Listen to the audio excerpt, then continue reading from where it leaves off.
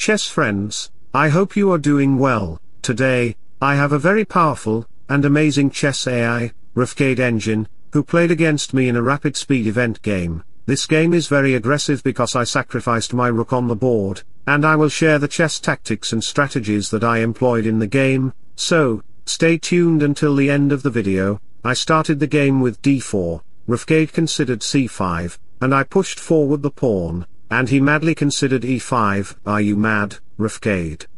Because you played these two nonsense moves in the opening of the game, where I can play d6, but I would not consider that because queen b6 can attack the pawn with the bishop. Therefore, I just played e4, and after the pawn moves, the knight goes here, and after the bishop moves to the e7 square, noticing that Rofchade has a very small center defense, I played a very cunning move in the opening, which is f4. That is a very cunning move, and also you may ask me if this move weakens my dark squares.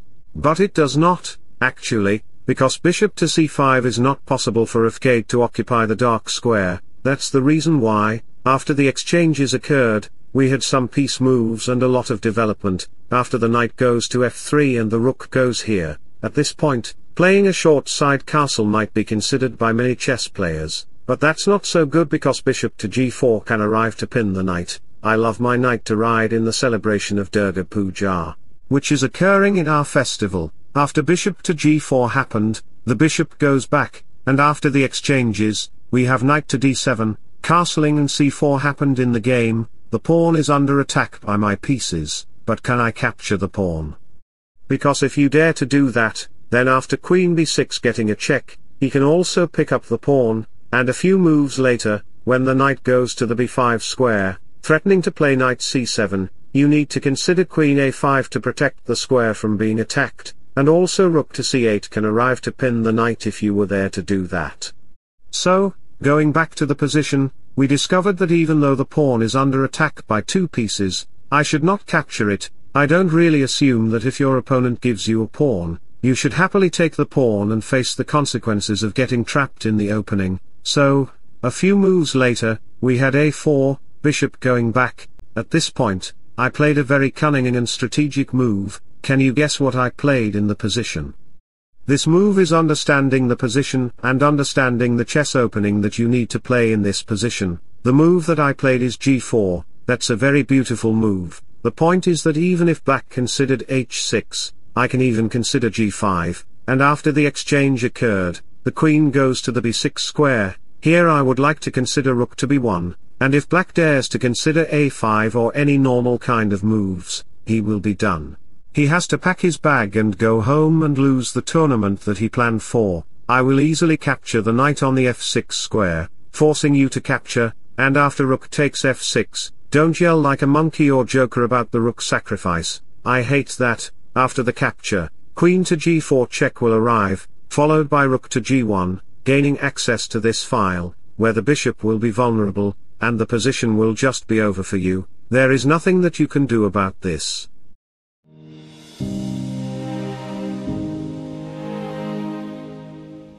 So, going back to the position, we discovered that playing h6 is a very bad choice. That's the reason why we have knight to e5, and after the subsequent exchanges, many players might think of considering rook to g1 to support the pawn from behind, but that's not so good.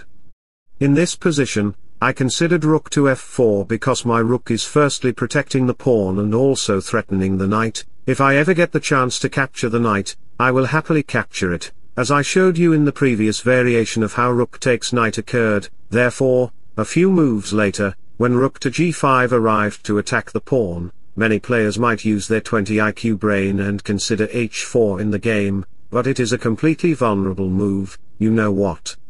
The rook is under attack. Of course, I agree with that, but after the rook captures the pawn, you might be shocked to see this move, thinking he is sacrificing a piece completely, but that's not the truth. After all the exchanges occur, your c4 knight will be under attack, and black can happily capture it. So, let me share a motivational quote in sudden with you. It does not matter how slowly you go, as long as you do not stop. Alright, so going back to the position, we discovered that playing h4 is a very bad choice. That's the reason why we have rook to f1, emphasizing the attack against the knight, and after a couple of moves later, we have a5 followed by h4 attacking the rook again. The rook goes to the e5 square, as it is the only move he is considering to attack the pawn. Do you know what I played in this position? Try to think a little and use your brain, and remember, the brilliant move is very popular. Okay, 1 2 3 4, if you guessed rook takes f6, then congratulations, it is a brilliant move that you found. After the capture, the pawn becomes doubled, and the h6 pawn is doubled because knight to f5 can arise to attack the pawn. The position will be horrible for you because my queen and rook are also attacking your position. Alright, the knight goes to the c4 square, forcing the rook to move. If the rook goes to the e7 square, the position will be just vulnerable for you. You know how. I can consider rook takes d6, attacking the queen, and the queen can go back to the a5 square, putting more pressure on the rook and the pawn. The position will be over for you again.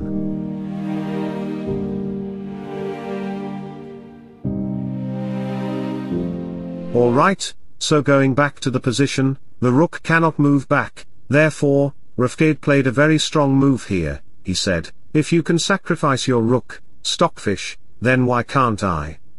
I am not less than you, let me capture your knight. Sacrificing the rook. After the capture occurred, we have the king move, and a few moves later, you can see that we are just maneuvering the pieces. The knight goes to the g3 square, where it can go to h5 to attack the pawn. The pawn is also under attack by the rook, where the king will be vulnerable. We have some pieces dancing on the board, and the king goes here. You can see how the king is just pushing forward like Michael Jackson, determined to succeed early on the edge. A few moves later, we had some queen and rook moves, and finally, I played g5, and after the subsequent captures, the pawn is under attack by two pieces. The king goes here, and you can see that I want to put my king on the h4 square to attack the rook pawn. After a few more moves, I even captured the pawn with my king. The king is facing the other king and saying, hey king, you will be defeated by me, and in my hand, I have a sword that will defeat you soon.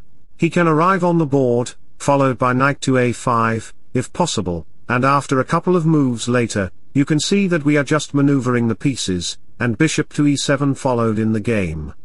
So, a few moves later, we have the queen here, and you can see that we are still doing chess dances at the nightclub at 12 o'clock, and the king goes to the h5 square, threatening to consider g6. The pawn is no longer being pinned by the queen, and at this point, capturing the pawn is a very bad idea because after queen takes g6, I will be eager to capture the pawn with the knight, which will lead to a discovered check.